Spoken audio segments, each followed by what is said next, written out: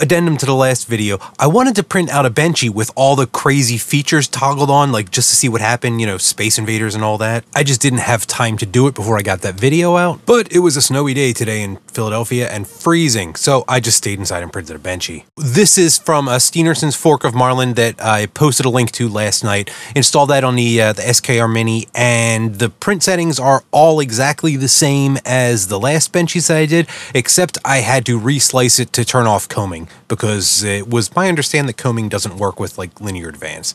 I'm not sure if that's true or not. Maybe I'm just making things up. And there's debate about whether you should be using linear advance with a Bowden tube. It works just fine. It's just better meant for a direct drive extruder. We are moving from Marlin 1.9 to Marlin 2.0. We are adding linear advance. We're moving from an 8-bit board to a 32-bit board, Allegro drivers to Trinamic drivers, from jerk to junction deviation, and from trapezoidal acceleration pattern to S-curve.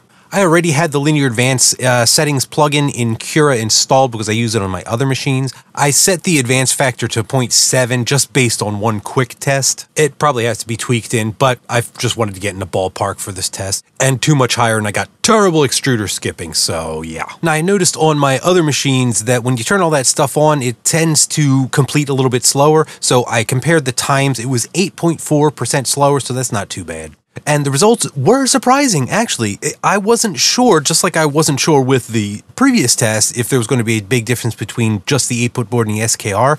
Well, the SKR plus all the fancy schmancy features that weren't turned on with the stock configuration actually made a pretty big difference. And I knew they'd help, but last time I configured a printer from scratch with the advanced features was quite a while ago, and it took a bit of massaging to get it tweaked in. And I'm going to mark the original board Benchy OG, and then the new board with the new firmware and all the tweaks pimp. And I have been printing pretty much non-stop since I put that firmware on here to make sure there's no errors, so hopefully this holds true of many shapes and not just Benchies.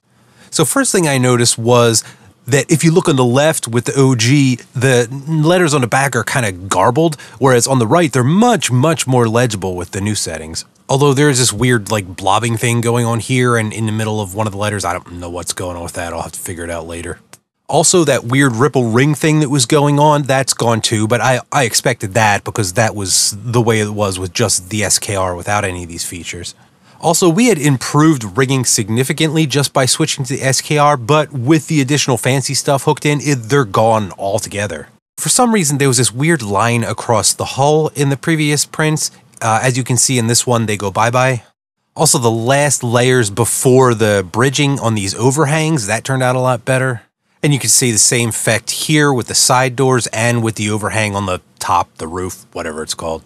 Also, on the layer just above the top bridge before on these side doors, that had some kind of weird layer effect, and that's gone on the new print, as well as cleaning up the bottom narrowest part of the smokestack.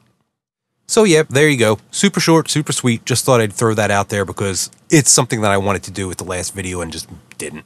And before you ask a bunch of questions about like settings and tweaking and all that, there will be separate videos going into lengthy and vivid detail about how to tweak all those in and what all of the settings actually mean, because I know some of them are confusing. All right, peace.